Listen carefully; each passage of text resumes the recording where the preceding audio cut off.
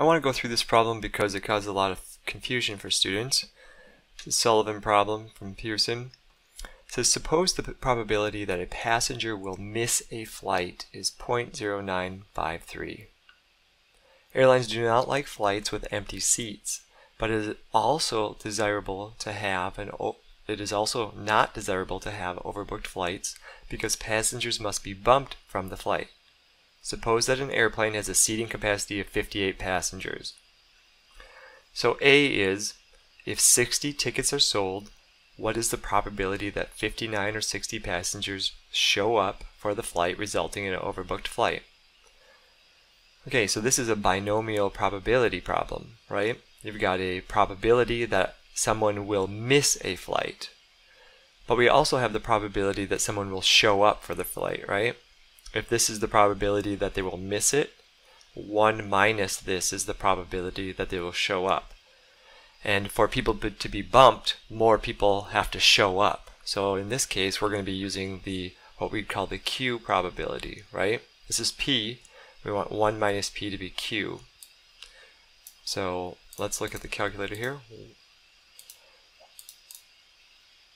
So let's look at the calculator here.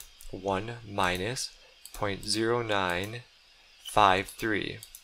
This is going to be the probability that someone shows up. 0.9047.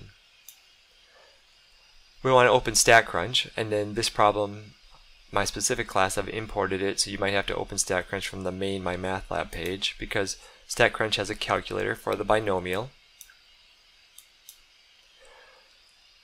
Now it says 60 tickets are sold. Well, that's the number of tickets. That's going to be our N.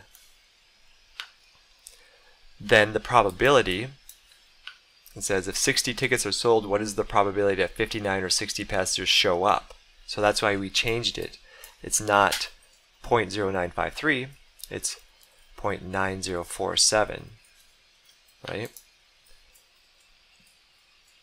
Now, what is the probability of 59 or 60 show up? Well, we need to go 59 or 60. It only seats 58, right?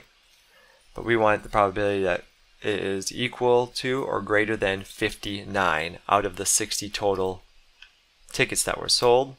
0.0179, 0.0180, rounding up.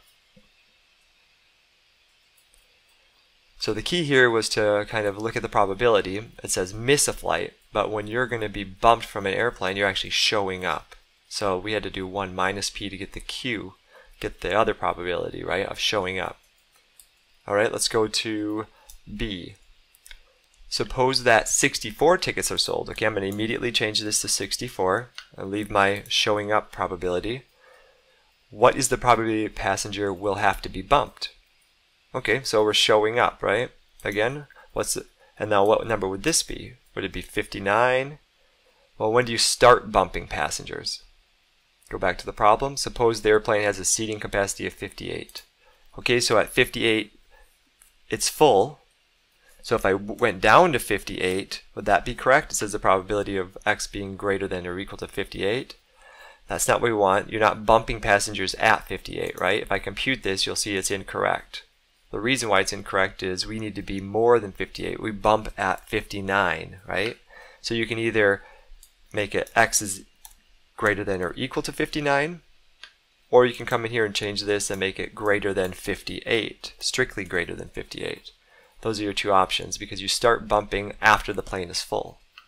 So 0.4211 is the probability that a passenger will be bumped when they sell 64 tickets. That's quite high, right? Okay, C, for a plane with seating capacity 250 passengers, what is the largest number of tickets that can be sold to keep the probability of a passenger from being bumped below 0? Okay, so again, we're being bumped, we're showing up, so that probability remains the same, but the N is going to be the unknown in this case. We don't know. We want to start putting in it and computing to make our probability to be less than 1%. So we don't know that part. The capacity is 250 passengers. So 250 are the number of passengers, just like they've always been, right? And here are the number that we can sell. Now, to be bumped from a plane that can seat 250, you want to be greater than 250 or greater than or equal to 251. That's when you're starting to be bumped off the plane, right? Now let's make this percentage here less than 1%. How many can we sell? Let's try 255. If I sell 255 tickets, well, that's definitely less than 1%, but I can sell more. How about 260? Yep, still definitely less than 1%. All right, 266. Okay, that's 1%, but let's see if I can go down now, because that would be less than 1%. 265, there it is. We're just less than 1%. We're 0.8%, right? Or less than 1%. At 266, we're at over 1%, and at 265, we're at just less than 1%. Now, again, this is showing being bumped, right? 251 or more. Alternatively, greater than 250. Just strictly greater than, because that's when you're bumping. Less than 1%. So 265 are the number of tickets we can sell to keep our bumping probability to being less than 1%. Okay, hopefully that makes sense. Post questions in discussion.